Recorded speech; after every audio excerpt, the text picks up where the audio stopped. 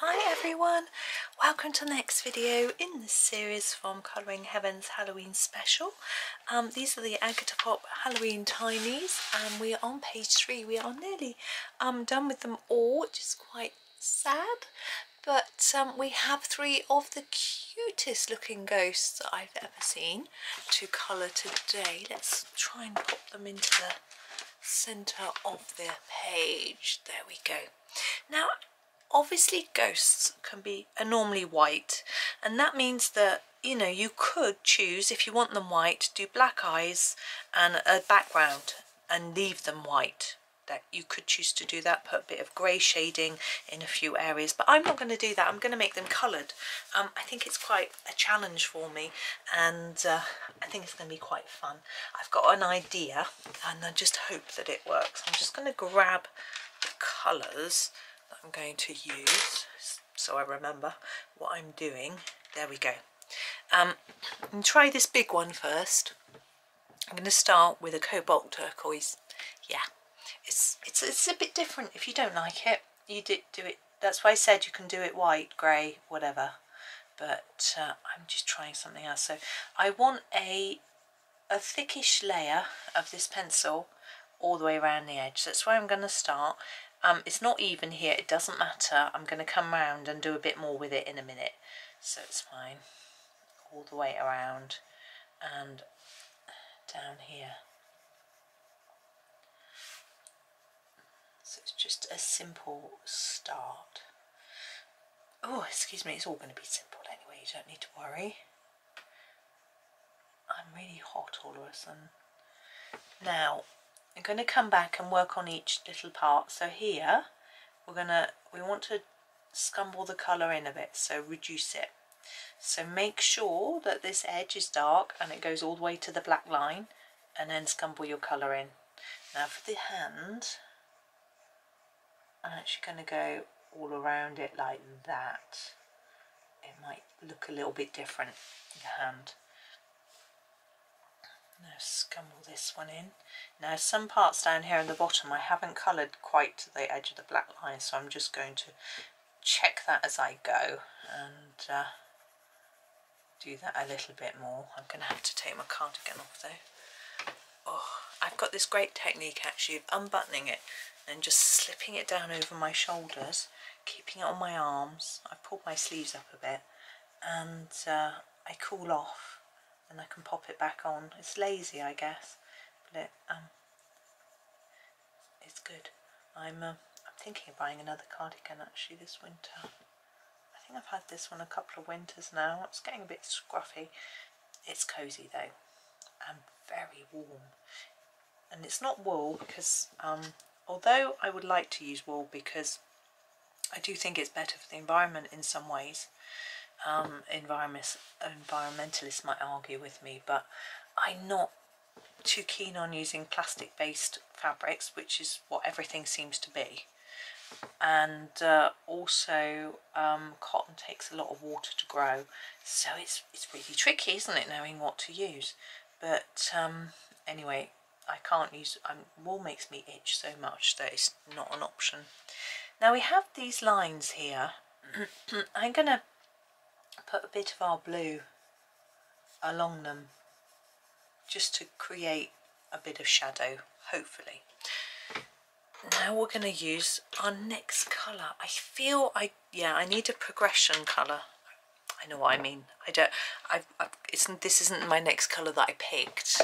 Oops, I just hit my lamp. I was trying to turn my screen a bit. Cobalt green so I could see it. They're going to go over all of this and just bring the colour in a little more.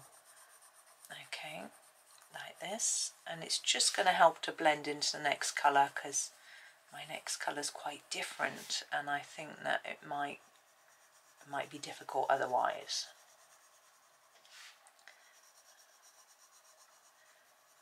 There we go, and same on the little arm. Don't put too much here because we haven't got a lot of space, but hey, if we run out of space, it's not the end of the world. We just don't use all the colours. I'm going to ignore these lines. I'm just going to go around this edge because I'm not going to put any other colour there.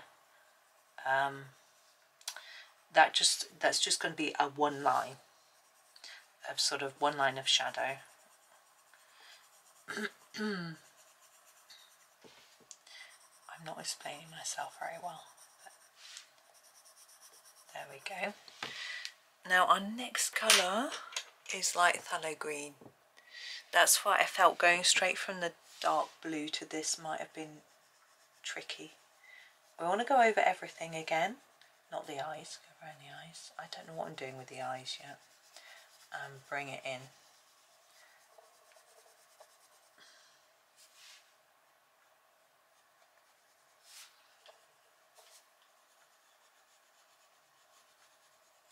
I'm not quite sure how far in to go with this colour.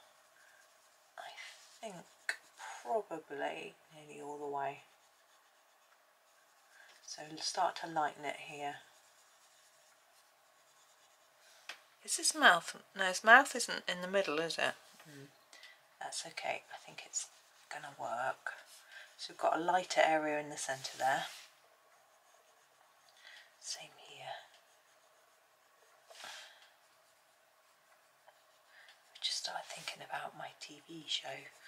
I was watching Strictly Come Dancing last night. I wonder who's going to go out this week.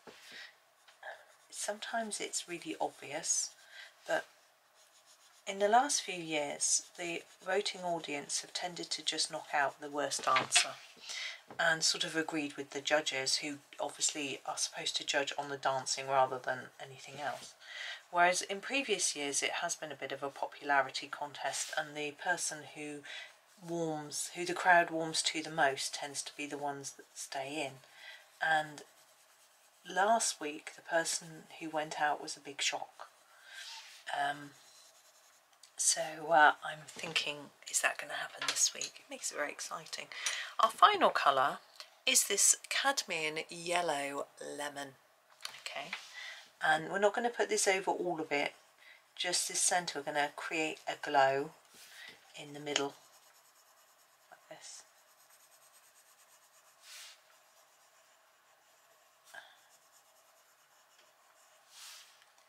And then, so we're only sort of going over this area that we left a bit lighter, really. I think it's fun.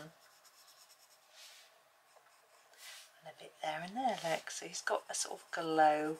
You can see how these are just emphasising those creases, and I haven't done anything else too complicated with it. You could, but I think it's fine like that. I'm going to do the other two the same, I think. It's going to be, I'm going to have less of each colour because they're smaller, but I like that. So, sorry, cobalt turquoise. It helps if I tell you what colour I'm using, doesn't it? Sorry. So again, around the edge and over these, but we've got a lot less space. So we need to be a bit more frugal with our colour. So the arm I'm not going to do anymore. I might just do the tiniest bit of scumbling around the edge here, just to help us with our blend. Like, oops, apparently go out the line. I'm going to do this one as well. Now the reason I didn't do all three first was because I wanted to just make sure I got it right, if you know what I mean. On the larger one it's a little bit easier to work out what was going on, and yeah, and hence I realised it was wrong and I added that extra colour in. So the experiment worked well. Okay, here is our cobalt green. So as before, right over what's been there before. This arm isn't going to have any glow in it because it's too small. It won't matter. Just had a nice lunch with my boys. They were chattering about various things, which is nice. My son, who was really tired, isn't anymore, so that's great. He's done a bit of work this morning.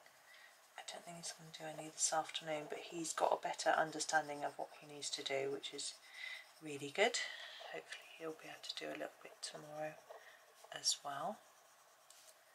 So that's all good. I feel I need a bit more scumbling going on here, because we're going to go to our phthalo green. There we go.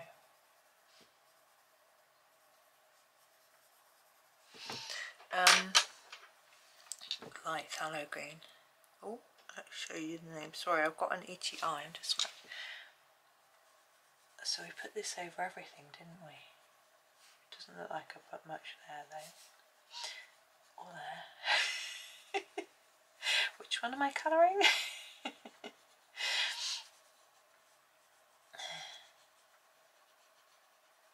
are so cute.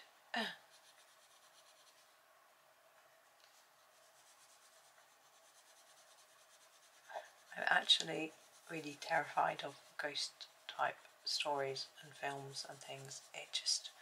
It's always scared me from a child, you know, that sort of theme. I just hate it. But these are very cute. I'm very happy with these. They look very friendly and cute and sweet and lovely and not at all scary. So but yes, I went to watch The Sixth Sense innocently, not really thinking about what it would be about. It really frightened me. People are really surprised. Why does it frighten you? It's just cadmium yellow lemon. It's like someone who really loves snakes going, well, why do snakes frighten you? It's not, there's no logic in there. It just did. Just something that scares me. But these are lovely and they don't scare me at all. So that's good. There he is.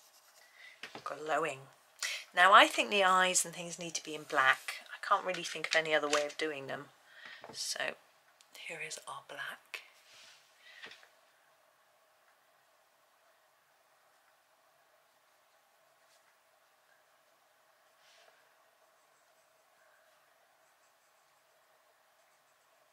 Now I have done bits of glitter pen on every single page. So, not page, well yes, every page, but every image. So I'm trying to think of what to do here with glitter. I don't think our ghosts actually need any. I think they look rather cute and nice as they are. This sign, I think I'm going to put the boo in orange. I know it sounds weird, but I'm thinking like, you know, pumpkins and stuff. And if it looks hideous, this is the orange glaze, I will I'll cover it with a glitter pen, but I might put some glitter on it anyway. I think this is the place that needs the glitter. Cool, it's very fine. If you haven't got a sharp pencil, you might struggle a little bit with this.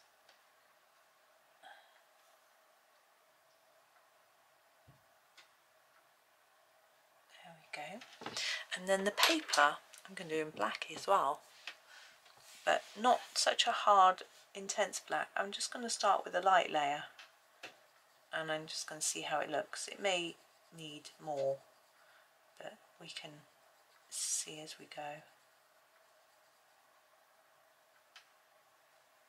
Now you know, it's tempting to sharpen my pencil more so that I can get into the details, but if I make it too sharp, it's going to be impossible to keep it this light.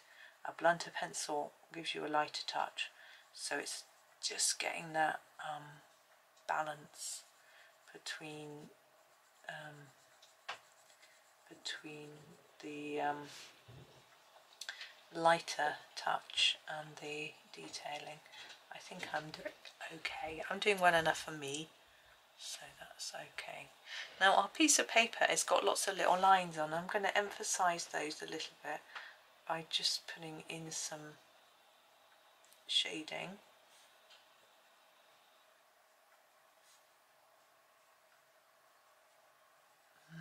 It's fun. And I'm going to go over the word boo in glitter. Now I could use my orange glitter pen or I could use my clear glitter pen. I think I'm going to use the orange one. Oh. So this is 705.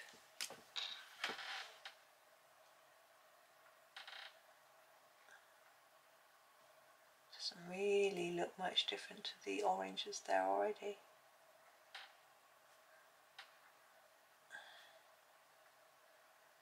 There we go. Boo. I'm not going to use any white or anything actually. I am happy with that just as it is. They do still look cute, which was my main worry. I wanted them still to look really cute, and they do, so that's great. So there we are. A short one today, but we've got quite a large one tomorrow with our haunted house. But for now, please tune in for tomorrow for the last one. It'll be lovely to have you watching, but hope you have a super scary day. No, not too scary. And yeah, thank you for watching and happy colouring.